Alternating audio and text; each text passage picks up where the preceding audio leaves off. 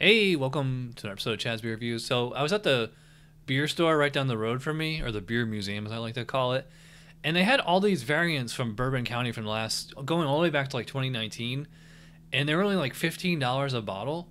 So I grabbed a bottle of this Bourbon County brand Cherrywood Stout aged in bourbon barrels and finished with cherrywood from 2021.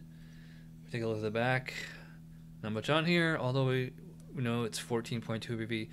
So let's get it into the tulip glass. And no surprise here, it is a inky black, very dark beer. Actually, I would call it like a super dark brown rather than super dark black.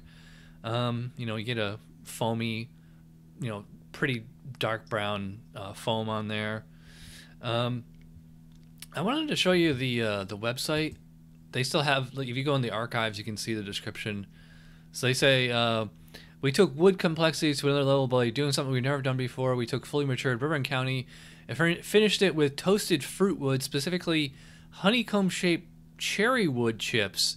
The versatility of cherrywood and honeycomb shape allowed for maximum flavor extraction, revealing complex characteristics like red fruit, ripe cherry, and light toffee, which are not found in the original oak barrel itself. The result is an amazing elevation and notable difference from our original Bourbon County Stout. And it says 14.2 on the website. I thought it said 14. Okay, never mind. I thought it said 14.3 in the bottle. But anyway, let's dive in here. Well, maybe they just incepted it into my head, or, I will say I do get a cherry kind of aroma here. But I also got cherry off the maple wood from Boulevard the other day. Yeah, I mean, this smells very similar to most Bourbon County or any bourbon barrel aged beer. So big imperial stout, big dark fruits. I will say, like, no alcohol presence whatsoever, which is really interesting because this is over 14%. Maybe a vanilla note or something. Although, I mean, you tend to get vanilla and wood from the bourbon character.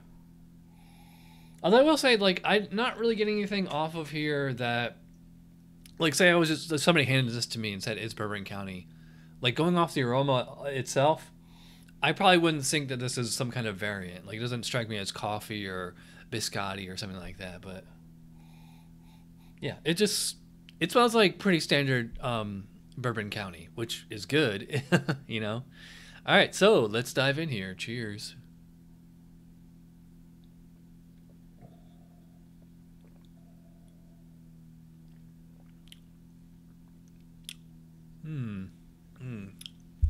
I will say this is not quite as sweet as a fresh vintage. Not quite as fruity either. It does have the standard dark fruit, cherry plum, probably fig, date, raisin, stuff like that.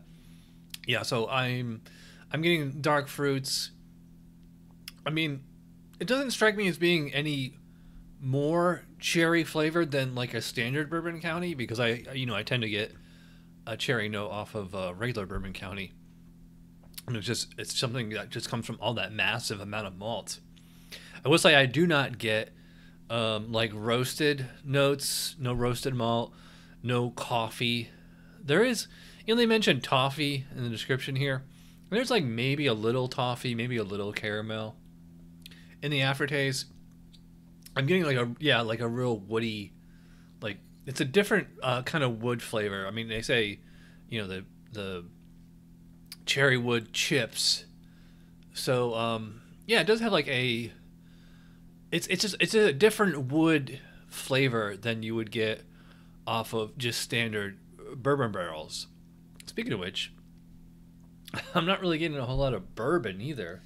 I gotta say, this is actually a little disappointing.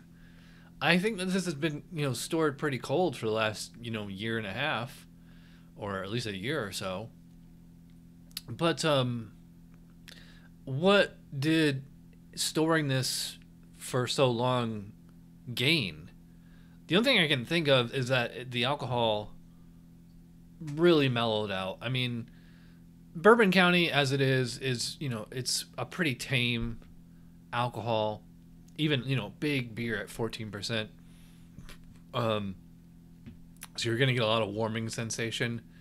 I'm not really getting that on this one. This strikes me as being closer to like 10. What's also nice is that because it's not super sweet, it's not cloying, so I can actually drink this in, you know, bigger sips.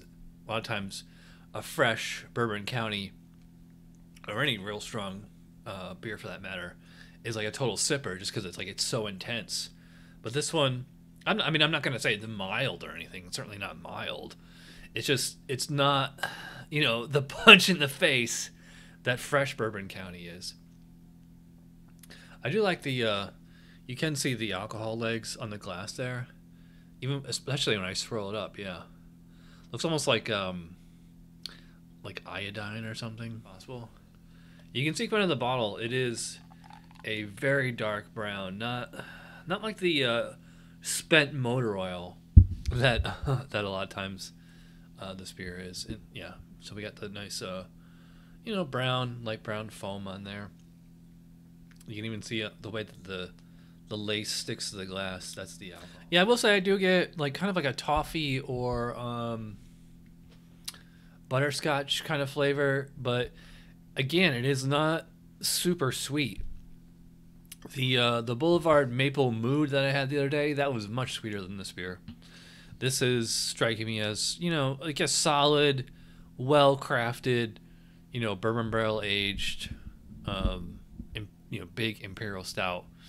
But if you're, I just think that this beer, this bottle was probably better, you know, the day that it went on sale, not so much a year and a half later. Or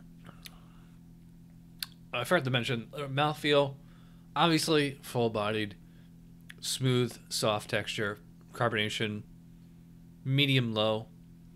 I would not describe it as being syrupy or sticky. The alcohol is, like I said, very clean, not burning at all. In fact, it's only a minor warmth. So I'm not going to have any problem drinking this by myself. All right, so how to score the Cherrywood Bourbon County 2021 vintage. I'm going to go 3.5 out of 5, like a 7 out of 10 for the 2021 Cherrywood Bourbon County variant. Although I will say the price was right. I mean, it was only $15.99 for this bottle compared to like what, $30, you know, what it usually is. So, you know, good deal on that. All right, so if you watch all the way in, you're awesome. Check out my Instagram, Facebook, Untapped, all that stuff, and I will see you guys next time. Cheers.